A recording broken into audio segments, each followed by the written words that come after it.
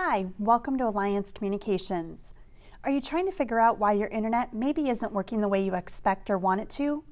This tutorial is going to help guide you step by step to use a speed test app to view your download and upload speeds on a specific device. Before you start, there are a few things you will need. You will need to know your Apple ID and password for purchases in the App Store. You will also want to know what speed of internet you have from Alliance. If you don't know your speed, please call us during business hours or look on your monthly statement. Every device and software version might look a little bit different. However, each step will be similar. First, we are going to go through the steps to download the speed test app on your Apple device. From your home screen, click on App Store. In the App Store, you will do a search for speed test. You want to select the speed test by Ookla. It should be a black app with a speedometer icon displaying in white. You will press Get if you haven't downloaded this app before. It will then ask you to install. Once you press Install, it will prompt you for your Apple ID password. Once you enter, press Sign In. This will download the app to your home screen. In my example, this app has been downloaded to my device before. I will click the cloud icon to re-download the app to my device.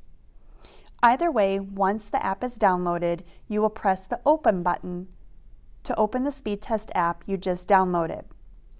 You may get a message requesting to access your location while you are using the app.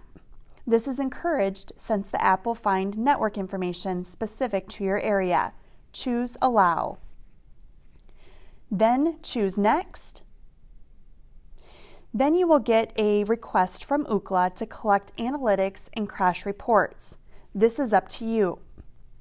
Last, you should see the privacy notice. Once read, press Done. You will see server identities listed below the Go button. As long as you allowed the app to access your location, you should see SDN Communications and Alliance Communications. If not, you can use the blue Change Server link to update the information. Next, you will press the Go circle to begin the speed test. Depending on your current download and upload speed, your device, and other Wi-Fi uncertainties, the test may take some time. You will see the progress as it completes. Once the test is done, your results will display. It will provide you a download and upload speed. It's usually a good idea to complete the test 2 or 3 times to get average speed results. Compare these results with your build, download, and upload speed. Also remember, if you are using a Wi-Fi connection, you will almost never get your true speed. In my example, my download speed is just over 55 meg. My upload is just over 61 meg. You can complete these same steps on each device, hardwired or wireless, that you have in your house to determine speeds on a specific device.